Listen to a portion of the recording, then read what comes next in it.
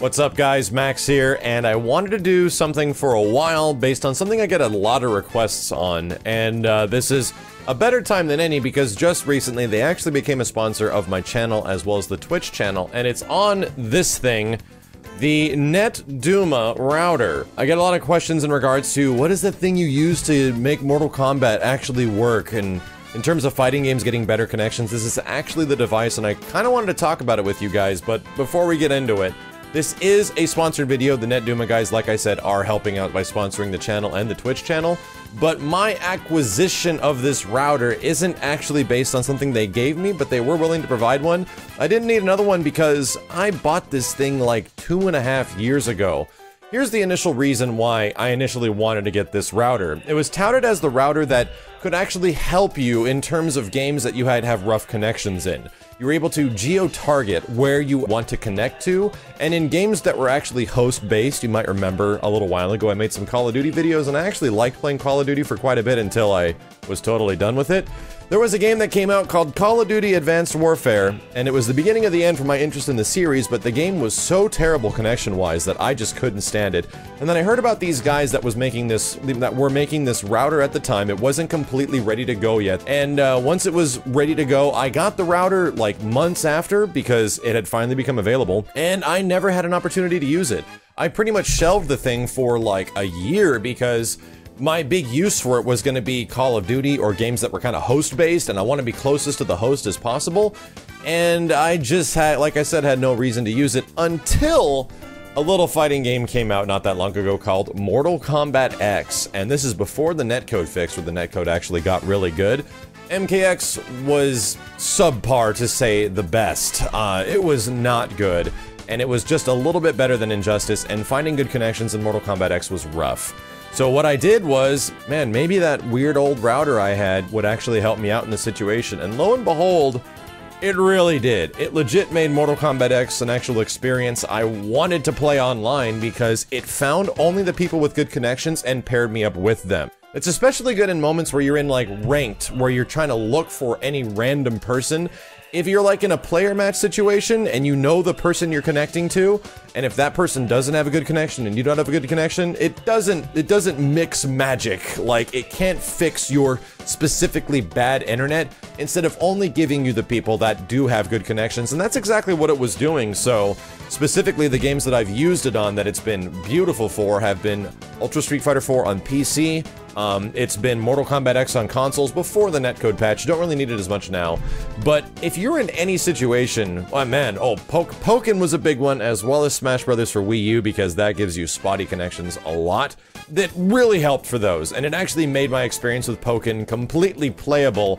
When I was not using it, I couldn't stand playing it online. There was so much input delay that it was hurting my soul. And it really helped with that. It made me actually want to do a week of that game. So here's the thing, you get all these tools at your disposal, and you have all this stuff that allows you to host filter and geo-target and choose the people that you want to connect to. And if you want to check that stuff out, it's on the NetDuma YouTube channel. They have guides for all of it. And it's pretty much just a router. Like, it is a router, but it's the connectivity it has with the software that really works the magic. Pretty much anything that you guys might be having connection problems with, looking for people, if you know your connection is not the issue and you keep getting like funky connections, you can eliminate those people. For example, if you run into like a rage quitter, you can literally identify that rage quitter unless they don't like totally change their IP all the time, and then ban them on your end. You can tell the thing to get rid of that rage quitter and not match up with that guy anymore, and it won't. You can see the queue list every once in a while actually populate where the people are in the world that are matchmaking with you, all the potentials. And if some that are blocked are on there, it just says nope and keeps looking for another. If you want to look at certain games like Ultimate Marvel vs. Capcom 3, games that do not have really good netcode, and you want to try to make it better, it would have helped with that, absolutely, if you were using it when the game came out. If you have games that don't have a huge player pool to choose from, like you go online and there might be like 20 to 30 guys, maybe less than 100, that are playing the game, well, all things considered, it works best in scenarios where there's a lot of options to choose from. If you set your perimeter around like maybe 100 miles from you, and you know a lot of people are playing a game like Mortal Kombat X or Smash Brothers Online, something like that, that would usually have a pretty big player base, or even Mario Kart for that matter, it would work great in situations like that because those games have pretty big online communities. There's still a lot of people playing that stuff in games like Street Fighter V. But if you are in a game that is kind of old and you can't find a match, or it's tough to find matches, and you're limiting your space by which you can find matches on top of there already being a small player base, not gonna work that well. You need to understand where it works good and how it works good, because the games that I have used it for, as long as I know that there are people playing online and we use it for those situations, it's worked really well. So if any of you guys are running into problems like that, this was a saving grace for me for Mortal Kombat X, as well as Pokken, as well as when I played Smash Brothers Online. I definitely recommend it. It's something that is a bit of an investment, so you kind of have to be really hardcore into your online gaming. You really want to have the best pristine connections and kind of filter out all the extra BS that's out there, which can come with a lot of large distances, which can come with spotty connections, people with packet loss. It can actually tell you what's up with your connection and if you need to fix stuff. And it's a device that I've already been using, and they were still willing to sponsor the channel, which was very nice of them. I do appreciate it, and I'm looking forward to the future firmware updates that'll actually make the thing even better, which is happening pretty frequently. So if you guys care about your online gaming and you want the best of the best, I highly recommend it.